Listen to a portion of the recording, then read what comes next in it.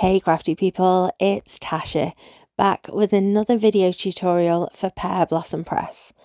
Today I want to show you how to avoid your Easy Light battery getting depleted in transit. The supplies that I'll be using are some Catherine Pooler inks, and I used my swatches to choose my colours based upon my inspiration piece, which I'll have detailed over on my personal blog.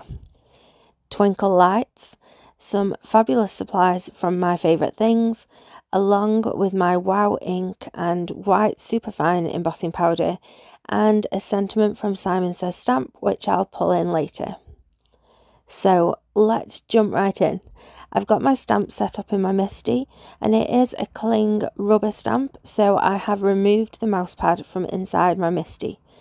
I'm stamping onto an A2 panel of Nina Solar White with my Wow embossing ink. There is a lot of detail to catch in this stamp, so I really made sure that I'd got an even pressure across the whole thing using my pressure tool to help me. Then I covered it in Opaque Bright White in the superfine grade and heat set that fully. Then I hit pause on my camera and I was completely distracted, so I forgot to hit record again for the ink blending. I'm sorry. But I used the 2 shades of orange from one corner out, then flipped the panel and added my purples from the opposite corner.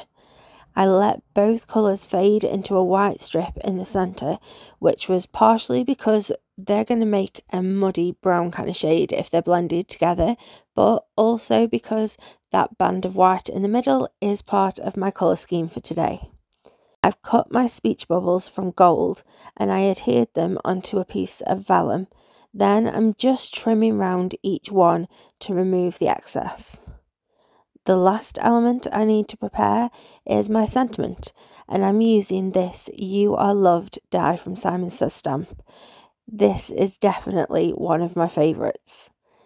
I've got some thin double-sided adhesive foam here, and I'm adhering that to some Nina Solar White before cutting it with the words die, and then I cut the shadow piece from some more of the same gold cardstock.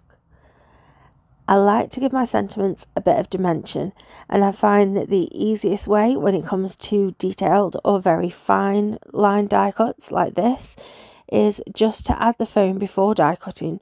Then I'm not messing around with any fiddly thin strips of foam. I can just take the die cut sentiment in my reverse action tweezers and adhere it straight onto the shadow piece, not forgetting the hearts for the centre of the O's. So I've got all of the individual parts of my card, so now I can work on putting it all together, starting with where my lights will go. There's 3 separate little LEDs which just twinkle beautifully, and my plan is to have each one behind one of my speech bubbles. Once I'm happy with where each will sit, I'm going to die cut the 3 from my background panel. So I've just tacked the dies in place with some mint tape and ran it through my Gemini Junior. I aren't wasting any of those die cuts though. I placed them inside the packaging of the die set to be used on another project.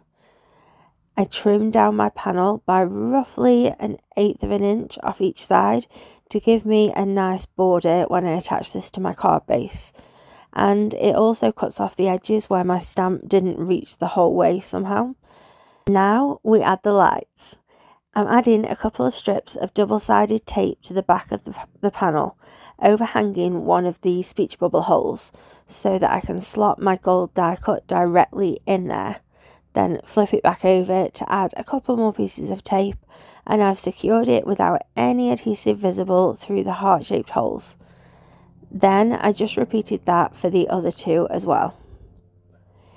If you've never used any of the easy lights from Pear Blossom Press, allow me to show you just how easy they are to assemble.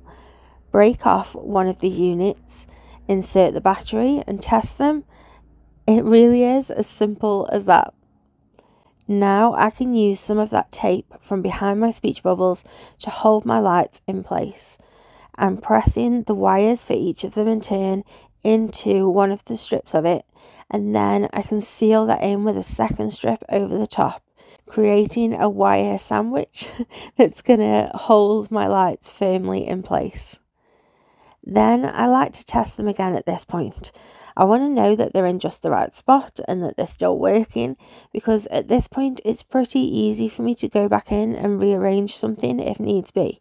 But the further down the line we get, the more of an issue it would become to try and go back to here and fix it.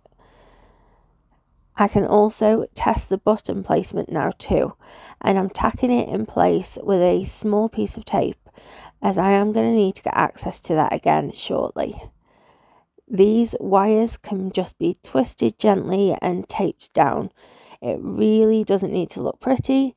Nobody will see or have any idea what kind of mess you're hiding back here. Now we need to build up the back so that there's enough room for the power pack. So I'm using strips of foam adhesive. This is the best ever foam tape from Pear Blossom Press. It's the perfect thickness to accommodate the power pack, which is one of the reasons that it's the best ever. If you just have regular foam tape, you're probably going to need to double up the layers to get the required depth. I'm adding this tape all over, but being careful not to cover any part of the vellum windows that my lights will shine through.